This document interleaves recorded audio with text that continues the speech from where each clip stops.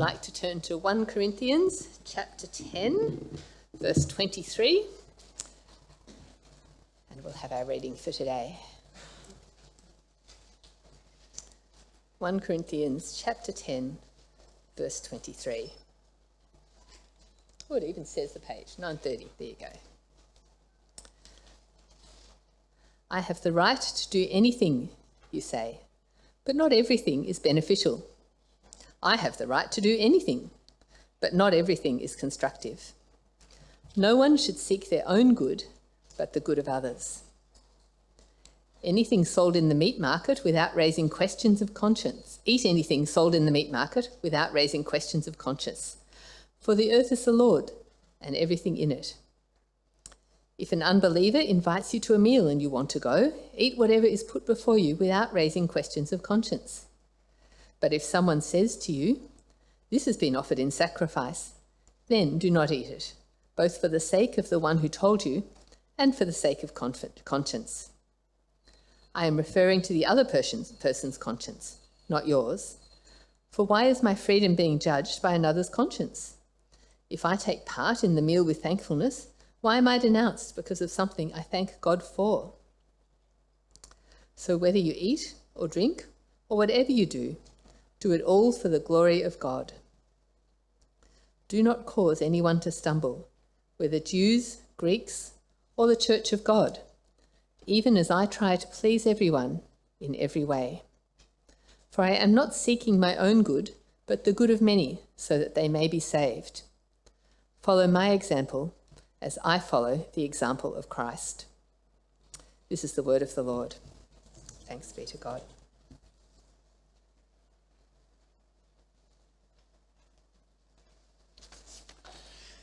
Thank you, Sue, and good morning, everyone. You might want to keep your Bibles open at 1 Corinthians chapter 10, and there's a little outline on the back of the handout as well today. This morning we're going to be doing a little bit of a kind of choose your own adventure type story to work our way through. Does anyone remember Choose Your Own Adventure books? So we'll be asking some questions. If the answer is yes, you get to proceed to the next question. If the answer is no, then you don't. We'll explain that in a moment more. Let's pray, shall we, before we go any further. Heavenly Father, we do thank you so much for the wonderful privilege that it is to gather together in your name. We thank you for the freedom that we enjoy at this in this part of the world at this time to do so. We thank you that we can be together in your name. We ask that you help us to understand your word and what it means to live and speak for you today and better through it. Amen. So for the last few weeks, if you've been here, we've been thinking about kind of how to make hard decisions, how to make big decisions in the Christian life. And we've also been thinking about what does that mean for us kind of as a church? What kind of church do we want to be when it comes to us as a church making these big decisions? So as Christians, particularly in a world which is swimming in idolatry, how do we navigate that? How do we navigate being Christians today in 21st century Australia, in a world which is increasingly moving away from any kind of Christian understanding of the world? And there's high stakes in some of these decisions that we've seen in 1 Corinthians. Potentially our actions might destroy the faith of another Christian. We might even be able to play our part in seeing somebody saved and won for Christ. We might even be in danger of committing idolatry ourselves, as day in, day out we live in this world surrounded by idols. And how do we know? How do we make a wise decision living in this world today? So today we've got 4 questions to ask ourselves. And really today we're going to be kind of summing up what we've seen a little bit over the previous weeks and working through our final passage today. And I'm hoping to have some time to kind of think through some of the implications. We've been raising some topics of application. How does this kind of work itself out, not in first century Corinth, but in Townsville today? And we've had some examples along the way. People have been asking me questions about some things. And I've been purposely in some ways trying to hold off from painting too clear a picture because I think it's helpful for all of us ourselves to be talking about this and working it out. But hopefully today we'll get to some kind of worked examples, not necessarily to kind of give hard and fast rules for us as a church, but maybe at least just to help us work out how this decision making might look. Okay, So we're about to make a big decision in this area, and the first question we need to ask ourselves as to whether or not we should proceed is number one. There you go, got it on that slide as well. If you took this course of action, would you be taking part? Would you be participating in idolatry? That was the kind of question that we were considering last week in that final bit of chapter 10. Let me read again from those verses. Because the sacrifices of pagans, verse 20, are offered to demons, not to God, I do not want you to be participants with demons. You cannot drink the cup of the Lord and the cup of demons too. You cannot have a part in both the Lord's table and the table of demons. So you can't both, he's there talking about the Lord's Supper, you can't take part in the Lord's Supper and kind of actively take part in sacrifices to idols. You can't take part in the idolatrous ceremonies of this religion. So if you're faced with that situation, you definitely don't do it, and in fact you flee. You run away as fast as you can. But when that rule is kind of placed there, our instinct might be, gosh, if we're to flee idolatry, we just need to remove ourselves as far as possible, wrap ourselves up in cotton wool so we never go anywhere near anything remotely like that.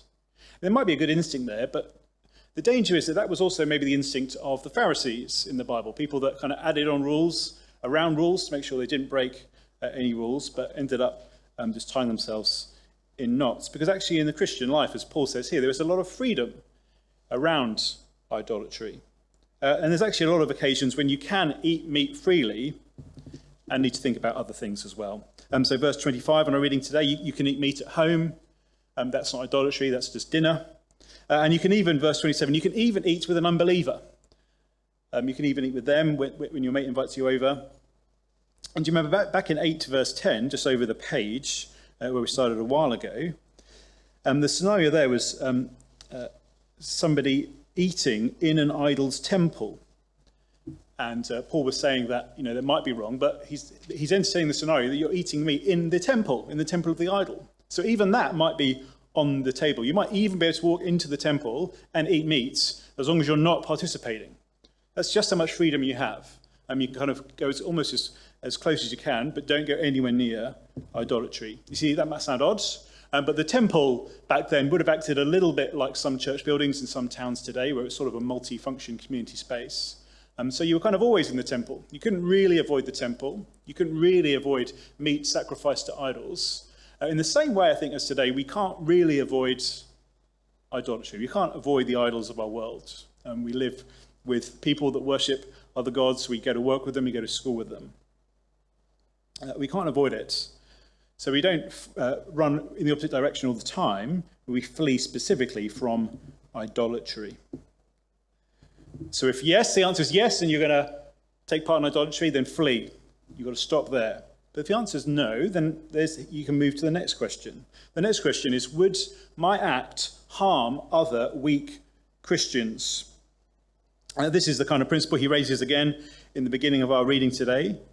Verse 23, I have the right to do anything, but not everything is beneficial. I have the right to do anything, quoting, I think, from the Corinthian church, but not everything is constructive. No one should seek their own goods, but the good of others.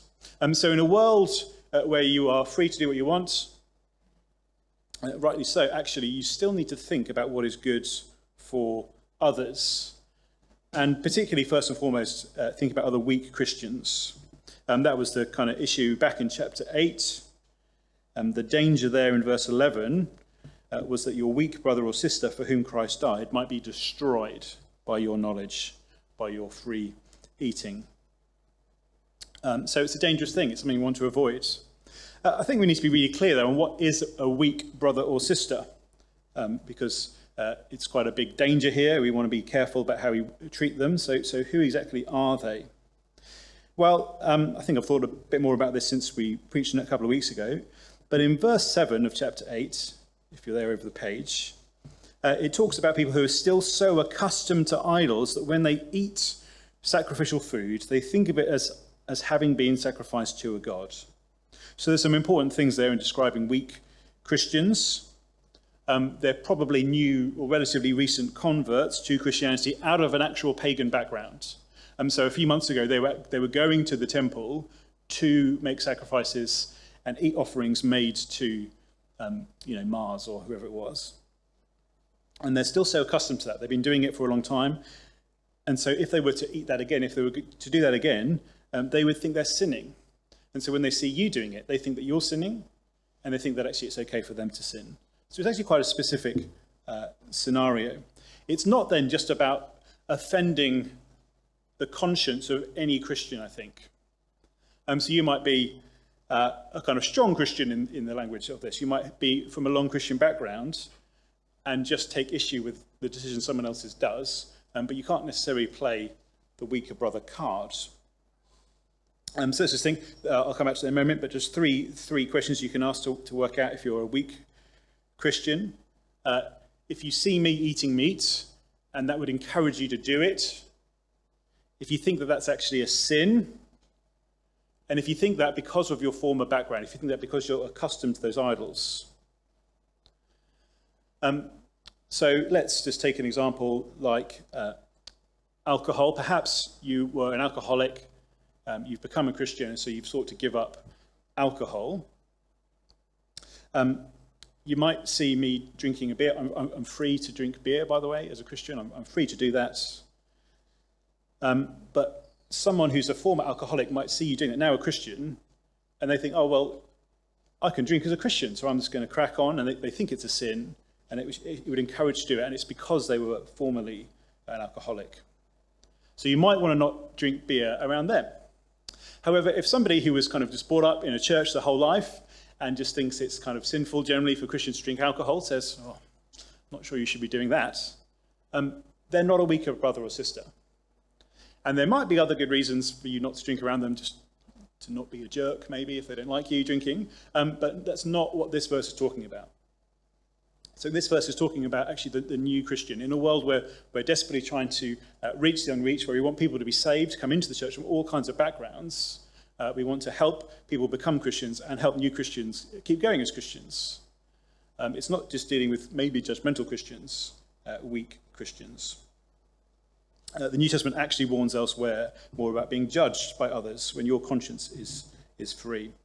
So it's quite a specific area, but if you do fall into that specific area, you should stop. But if you're free still, then you can go on and ask the third question, which is, has someone raised an issue with you? I think specifically it's, has an unbeliever raised an issue with you about this act? So that's the third question. We're going to jump down now to verse 28. Let me read from verse 28.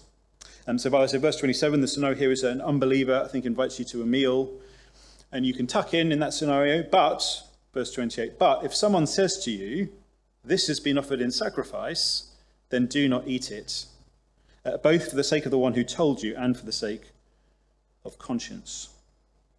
I am referring to the other person's conscience, not yours. So the issue here again is quite specific. I think that in verse 28, we're still in this kind of world of you're over for dinner with your non-Christian mate's house. And they raise the issue themselves. They raise the issue themselves and say, oh, it's good to see that you're an idolater again now. I notice you're tucking in. Great. Praise be to Zeus. And at that point, then your freedom is bumped back up to a number two question, in a way, thinking about other people. How is this going to deal with other people? And so it's a little bit different to the chapter 8 scenario, notice. So there, the desire was to please and help the new Christian. I think here we're dealing with the unbeliever.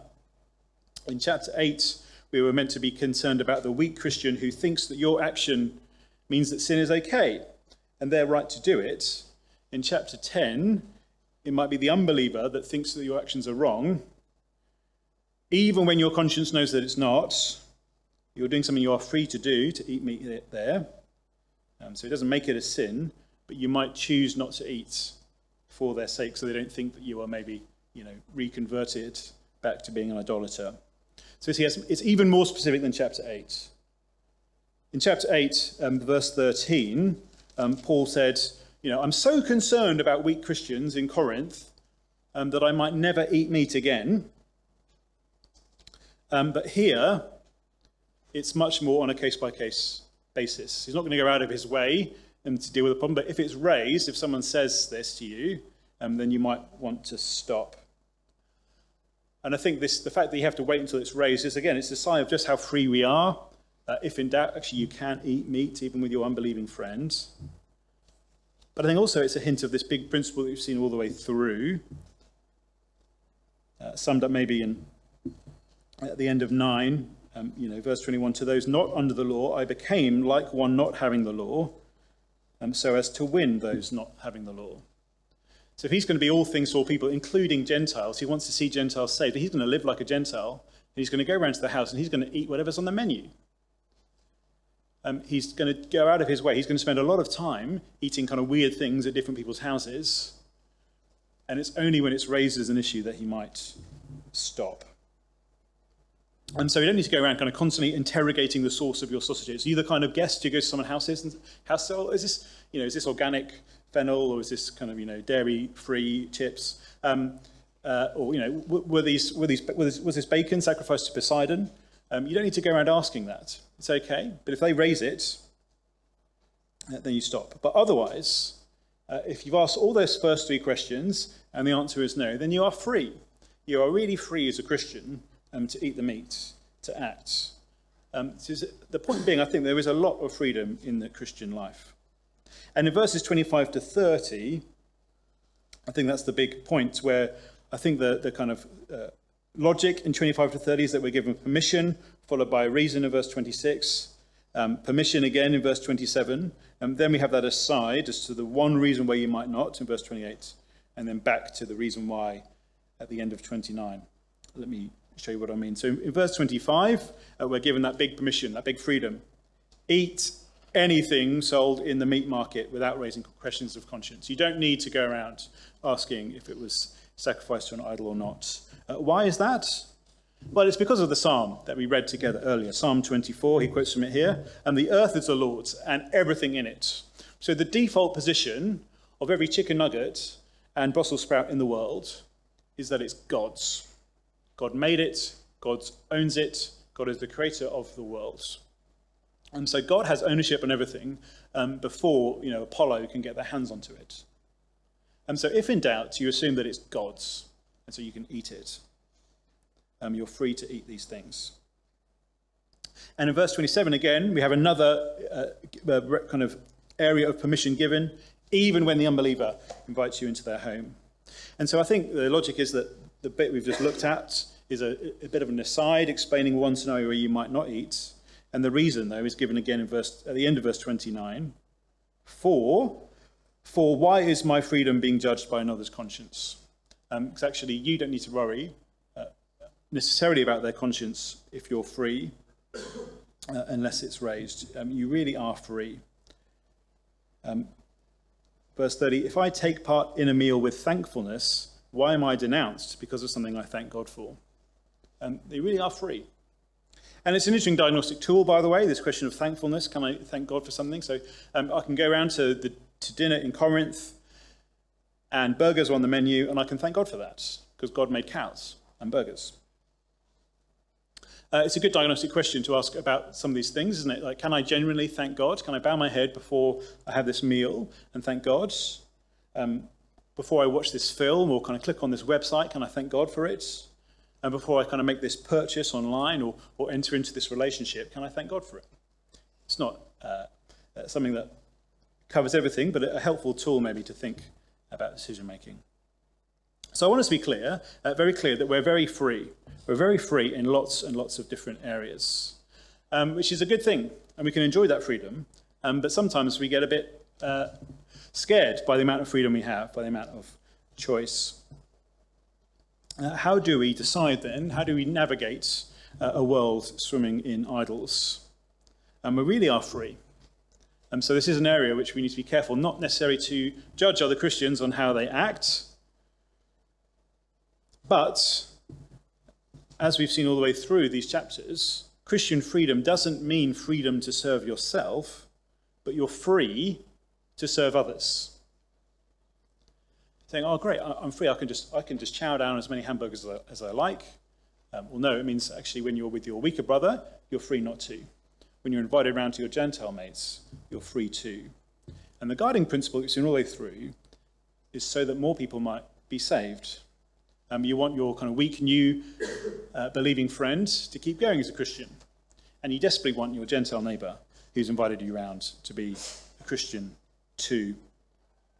That's what we see. The big principle of the whole section is summed up again in our final verses. Let's read them again from verse 31. So whether you eat or drink or whatever you do, it doesn't matter what you do. Whatever you do it all for the glory of God.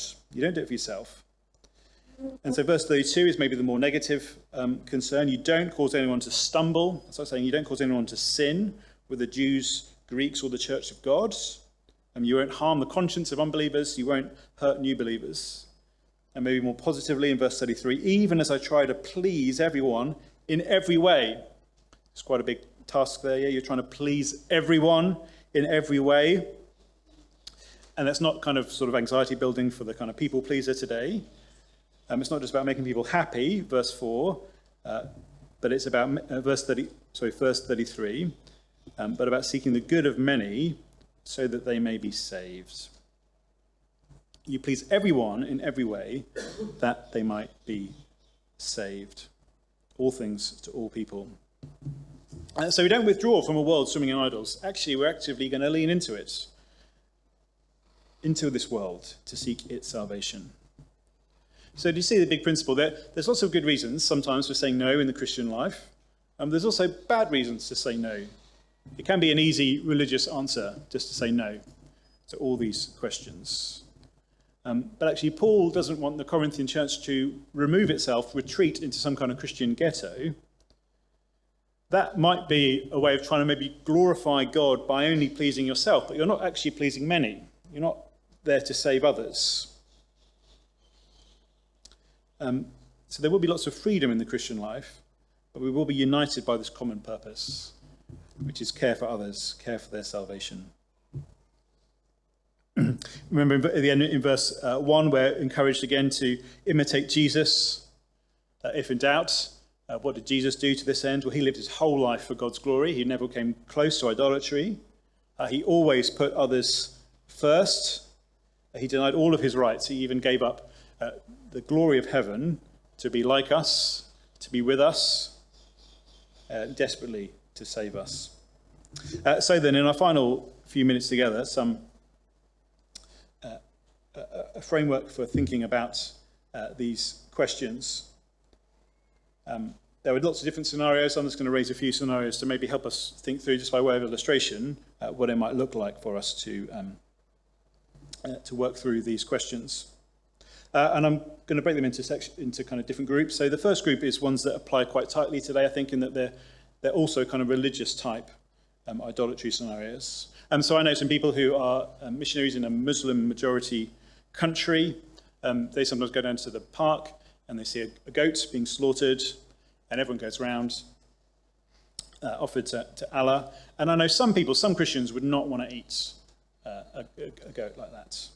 And they get offered the meat by their neighbours, and they generally, well, what do you think? What would you do if you were there? They have to ask, first of all, question 1. But actually, they're not going to take part in idolatry. They're not participating in the offering to Allah. Would it harm other weak Christians? Well, only if you were with kind of Islamic new converts who thought that it might encourage them to go back to Islam. Question 3, you'd only stop then if a Muslim family that you were eating with thought that it meant you were becoming a Muslim. But question 4 actually means that if you're living in an Islamic majority country, if you're desperately trying to reach people from that background, then maybe you will.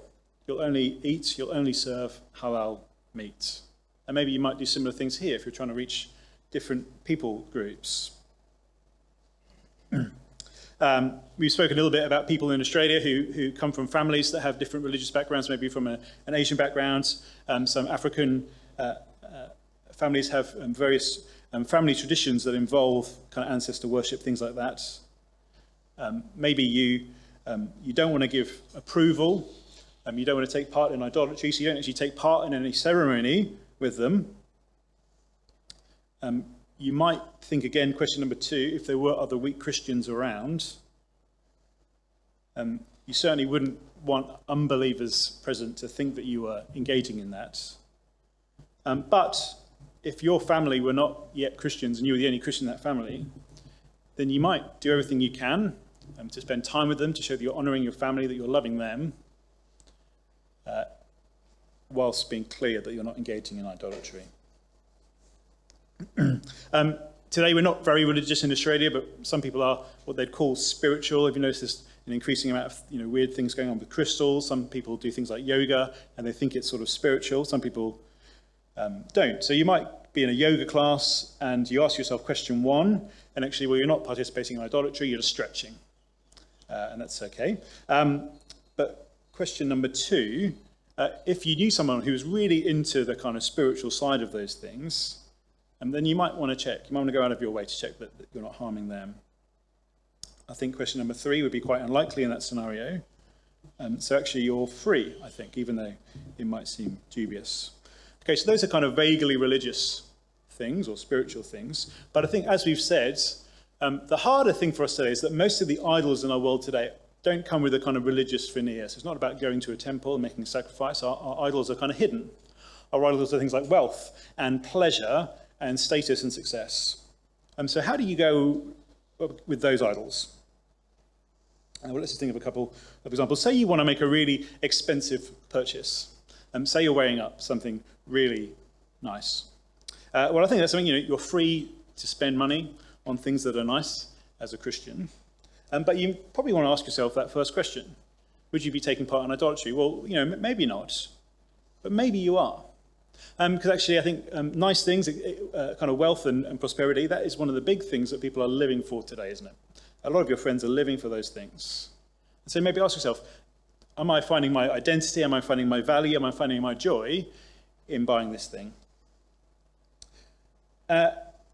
If not, you might want to ask yourself, is this going to harm another weak Christian? A lot of people today who become Christians in Australia, they come from essentially a former materialist background. That's what most of us are. We kind of swim in secular materialism, I think. And so kind of living for money and those sorts of things, they might be really harmful for a new Christian who's been forced to think about how they deal with those things. As for the third question, if there's unbelievers around you knowing about these things, how would you look different to them? How would you make sure that they don't kind of think you're just acting like one of them? And I know some people who have said, question 4, that actually, I need to buy a nice car to keep up with my mates so that I can, reach them and have something to talk about. I'm not sure that's ever really justifiable. I don't think Jesus had to kind of go that far to be rich, to reach the wealthy. And so similarly, you might ask these same sorts of questions for things like career and for status. Are you pursuing a career in order to get your identity and value and hope from those things? You're free to do almost most careers, but you might want to think about, are you serving it as an idol? You might want to think about how much time you're giving to it as opposed to everything else. Maybe if someone raises an issue with, how would the unbeliever, again, notice that you are acting differently, your colleague, notice you're treating your career differently to how they would as a materialist? Do they see the way that you're maybe leaving the office early, that you're not kind of pursuing promotion at all costs? Well, question 4, actually, if you're spending so much time, you're spending 80% of your waking week in the workplace, one of my big questions in thinking about my career is, what gospel opportunities do I have here? If I kind of pursue this promotion, if I take this job earning more money, that might be a good thing. You're probably free to do it. But what's going to be best for the gospel? We spend a lot of our time pursuing leisure, sporting activities, and so on. Again, there's lots of ways we can enjoy those things, and they're not idolatry. But for a lot of people today, living for pleasure, living for self, living for sporting achievements, maybe they are. They're idols. And if all of your time and money is going to the pursuit of leisure and sports, then there's a danger it would be for you. But if it's not, you still need to ask those similar kind of questions about other weak Christians, other non-Christians. And so you're free to do these things, but remember, you're free to do these things primarily to think, how can you serve people, other people, by doing them? Okay. We'll pause there. There's more sometimes we can go through this. Those are meant to be kind of conversation starters, again, and we can think through how they might apply in different areas as well. But let us remember, our goal as a church, our prayer as a church, is very much from these verses. We desperately want to reach the unreached. In Townsville, we want to build up those new believers, and we want all of us to play our part. We want all of us to be sent out, that we can do this together. Let's pray. So whatever you eat or drink, or whatever you do it all for the glory of God. For I am not seeking my own good, but the good of many, so that they may be saved. Heavenly Father, we thank you so much for the Lord Jesus Christ. We thank you for his wonderful example of giving up all of his rights, all of his freedoms to serve us, to save us, to win us for his cause. Pray that we would be those who are so transfixed by the gospel, so clearly living in light of what he has done for us, that it would shape all of our desires and actions. Amen.